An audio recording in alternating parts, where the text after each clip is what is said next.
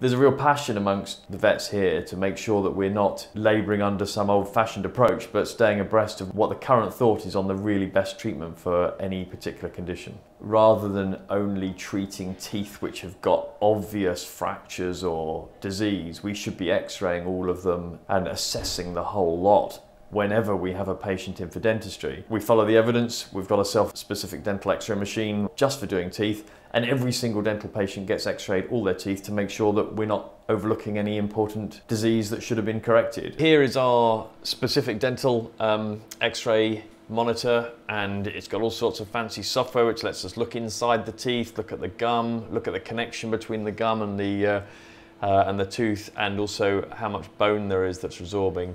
Helps us to make really modern decisions about which teeth should be left alone, which ones need some help, and which ones unfortunately might need to come out. And I think that's just one example of where we try to stay up with current thought.